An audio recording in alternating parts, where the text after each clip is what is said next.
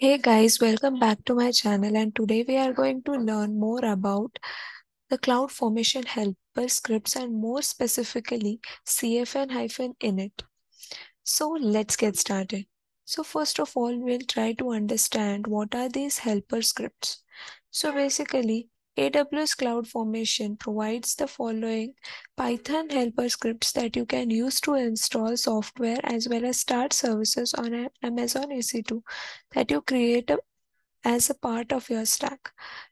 Earlier in the previous video, we had created those services of HTTPD using user data, but we have got another way with the help of which we can more conveniently add those services to our respective EC2 instance. So in this case, we'll be learning more about cfn-init. So the cfn-init helper script reads the template metadata from the AWS CloudFormation init key and acts accordingly to fetch and parse data from the CloudFormation, install packages, write files to disk, and enable or disable and start or stop the services. Now, what's this? So I'll just show you a diagram. Now, through this, you will be able to understand in a more better way. For example, with the help of CloudFormation, we launched an EC2 instance, and our script contains cfn-init in it. With the help of cnf-init, we'll retrieve and interpret the metadata. Okay, and at the same time, we can also install packages, create files, and start service on our EC2 instance. Okay, so this is a basic overview of cfn-init, and you can see the syntax. Within cfn-init, we can add these many parameters for our respective resources, right? So in this options mentioned stack -s or --stack. So we'll just go through the required ones. All these can be added, but the most required are, or that is has to be there in our parameters, is stack as well as resources. So these two things needs to be present over there, and the rest are the things that you can mention also, and it won't matter if you don't mention them as well. Okay, the following snippets shows the user data property of an EC2 instance which runs install and run config set. Now, one more thing I would love to make you aware of is that there are configs as well as config sets available, which we'll be learning more in this particular type. So whenever we write cfn-init or mention it in our user data script, AWS CloudFormation init is what gets called with whenever we use it. Okay, so use this type to include metadata on an Amazon EC2 instance for the cf-init helper script. Okay, so this is what is used to call, which is a type of metadata and which gets called whenever we make use of cfn-init. Okay, now considering its syntax, you can see that within the resources, wherever we mention the logical ID of our EC2 instance, within that only we'll be mentioning metadata. That is, it is a part of your instance. Next thing is, we have mentioned AWS CloudFormation init, followed by config.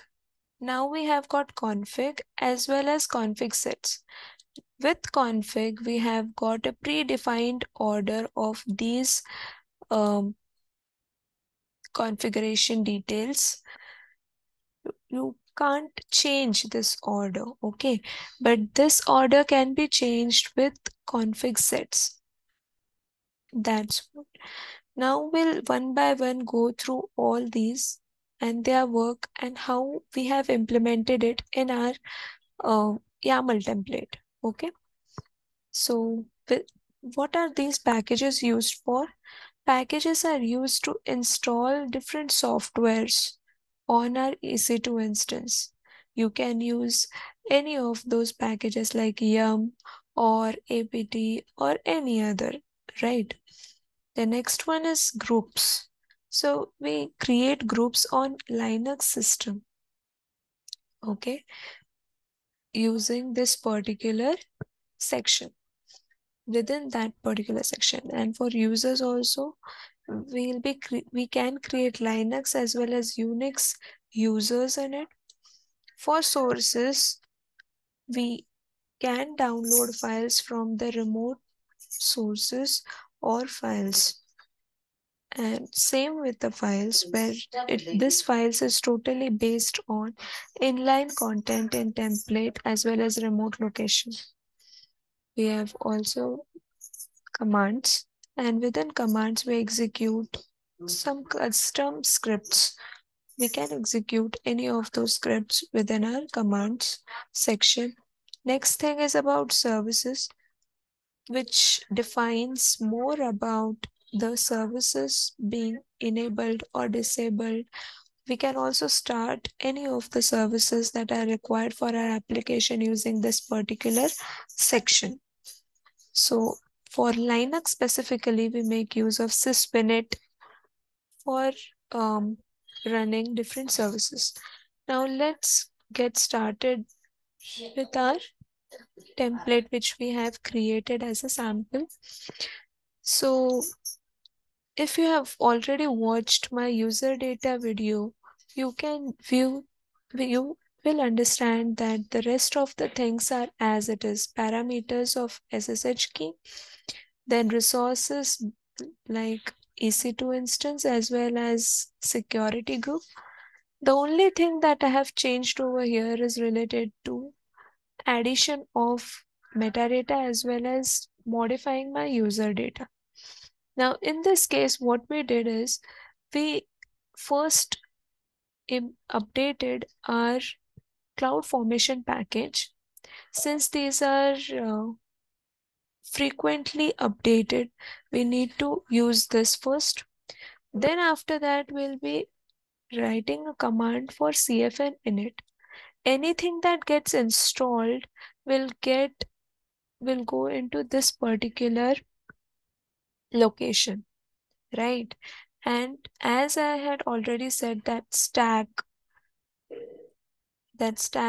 as well as resource being the required entities within this particular command, we have mentioned it as a stack ID, as well as my instance comes from the resource, that is my EC2 instance, followed by region, which is optional, but still we have mentioned it over here.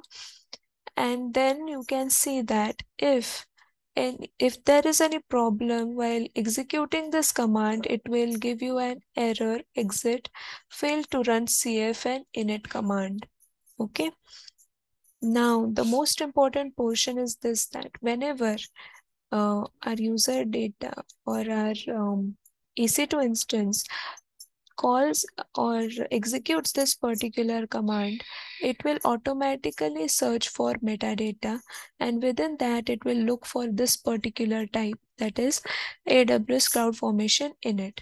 Within that, it will then go to config, and within config, as I already mentioned, the ordered services or um, keywords can be used.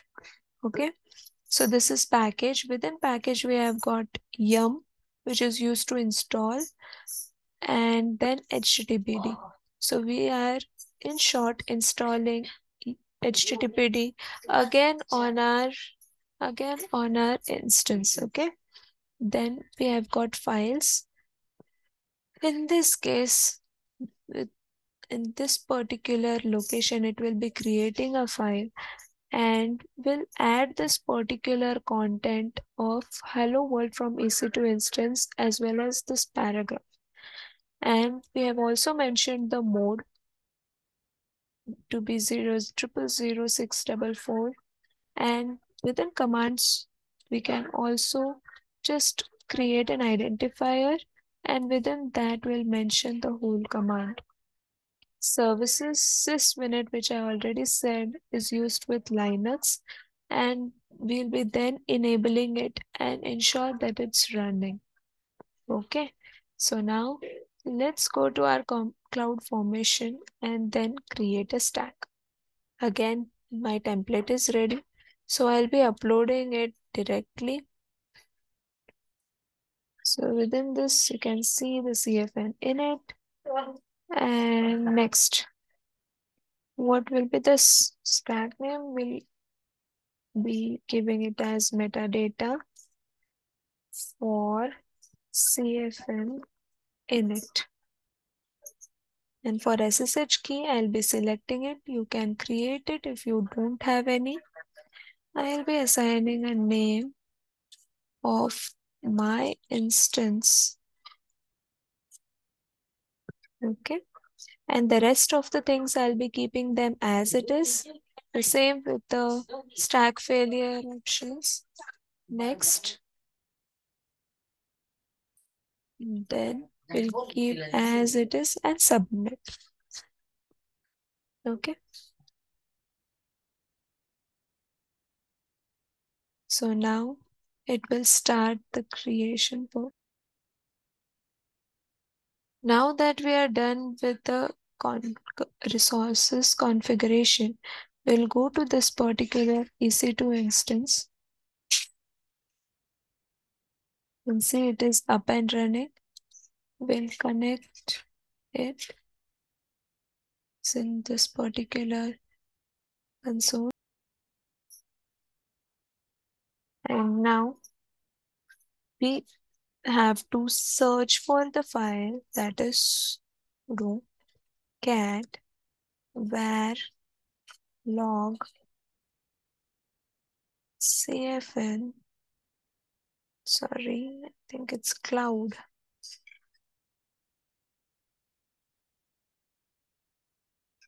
init hyphen output.log, and you can see all the everything that got executed. So now you can see that this command has also got executed and it hasn't given any output. So for getting all the details, you can directly go to sudo cat var log cfn-init.log. Now you can see that it first installed our HTTPD, then the command hello got succeeded and enabled the service HTTPD and started HTTPD successfully. You can see that we had mentioned the command hello, which got executed over here. So in this way, we successfully created an EC2 instance along with the metadata so that we could execute the things that we actually wanted to implement, right? Like starting this particular service of HTTPD using cfn-init. Hope you found this video helpful. Please like, share, and subscribe to my channel if you really love the content. Thank you so much and have a nice day.